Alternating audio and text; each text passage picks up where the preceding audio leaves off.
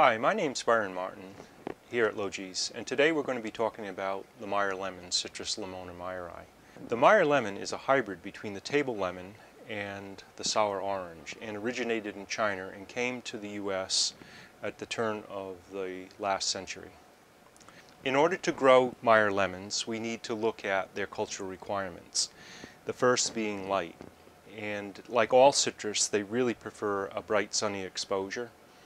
In a home situation, we would grow them in a south window, east or west window, and during the summertime, put them outside in a full sun exposure.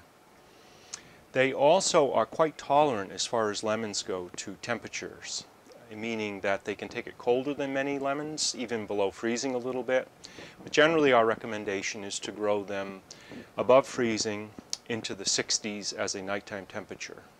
The next thing we look at in growing the lemons is what kind of potting mix are we going to plant them in. And generally, for most citrus, Meyer lemons included, a standard soilless potting mix works fine. And that's peat moss, perlite, vermiculite, oftentimes bark, a little compost is added. Most of our citrus are grown in what we consider a soilless mix. And this mix is very well drained, has good air porosity to it. And that leads us to the next part of growing citrus, which is keeping our roots healthy.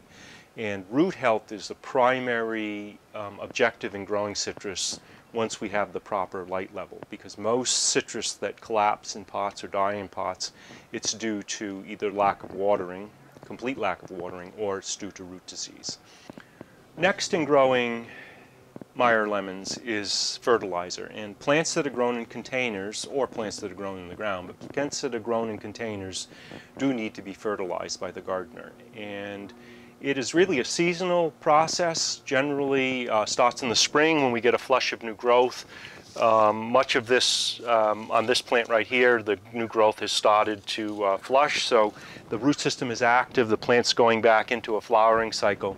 It's time to start feeding. And fertilizer can be given as a liquid in your irrigation water, where you give a small amount of soluble salt fertilizers, or it can be done by top dressing either a slow release fertilizer, which are the pearls that we often find, or my favorite is using an organic granular, which you'll take a handful of that and simply sprinkle it on the top of the pot and allow that fertilizer to leach in. On organic fertilizers, it might be done once a month. On soluble fertilizers, you might do it once a week or every 2 weeks.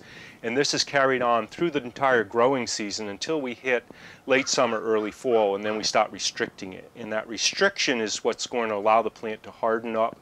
The growth itself on the foliage side is going to harden up, but also the root system will harden up as well, which will give you better wintering under the home condition. So springtime is generally the time when citrus flower. Meyer lemons are no different, although they are different in that they can flower off-season also. We see flowers on most of our lemons throughout the year, but in the springtime they come into a heavy flush of bloom. Here's a cluster of flowers up here. We often get asked, do they need to have cross-pollination? The answer is no. Do they need to be pollinated by insects in order for us to set fruit? The answer is no.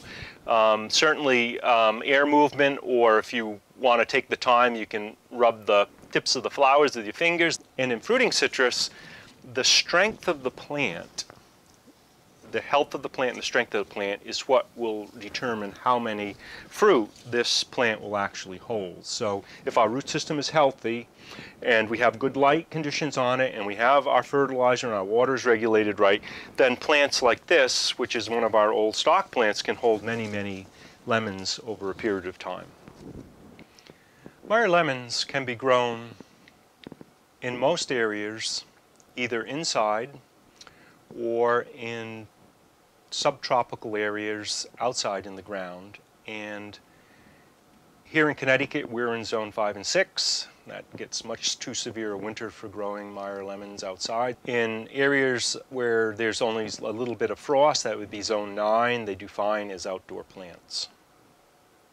Thank you for watching this video on Meyer lemons. It has a little bit of information on how to grow them successfully. If you have any more interest, you can go to our website at logis.com.